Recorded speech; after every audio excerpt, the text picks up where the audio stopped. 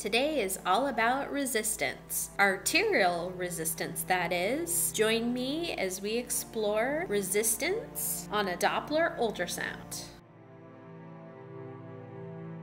One of the most important concepts in Doppler ultrasound is the concept of high versus low resistance. And this is important to us when we're using spectral Doppler ultrasound. Resistance is factors that impede or slow the blood flow, and it's the resistance that the blood experiences as it travels through the vessels. Arteries can change their pattern of flow, their resistance level, to divert flow towards areas in the body that need it most. Arteries display either high resistance or low resistance patterns of flow. First, let's talk about high resistance. High resistance flow is a more pulsatile flow pattern, and it's found in extremity arteries and areas that do not need constant blood flow traveling to them. A high resistance pattern has a small diastolic component and an area of flow reversal in diastole. When you look at the spectral Doppler waveforms, the way to tell the difference between a high resistance pattern of flow and a low resistance pattern of flow is to look at the diastolic component. If there's little to no diastolic flow, this will be a high resistance waveform. If the diastolic flow is high, then it's a low resistance waveform. Time to talk low resistance. Low resistance flow is for organs that need continuous flow going to them, such as the brain, which would be the internal carotid artery, the kidneys, which would be the renal arteries, the ovaries, which would be the ovarian arteries, and the testicles, which would be the testicular arteries. Low resistance flow is sustained throughout systole and diastole, which allows the organ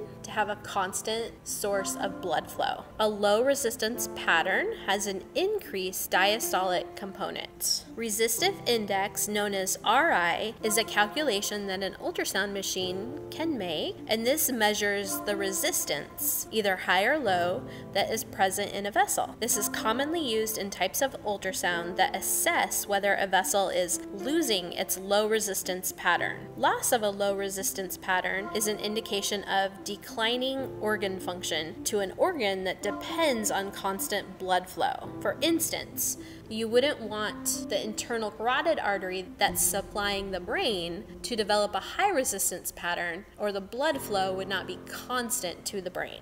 To measure the resistive index, the peak systolic and the end diastolic areas are measured on the spectral Doppler waveform, and the ultrasound machine calculates out a number, and that number shows whether an area is displaying continuous flow or not. Continuous flow would be our low resistant pattern. It also can tell us if it's losing its low resistance pattern and becoming a more high resistance waveform. The RI scale, 0 indicates continuous flow to an area, and continuous flow would be a low resistance waveform. 1 indicates systolic flow to an area but no diastolic flow. This would be a high resistance flow pattern, and then greater than 1 indicates a reverse diastolic flow. Interested in learning more about ultrasound? Tune in on Wednesdays for new videos. And don't forget to like, comment, and subscribe.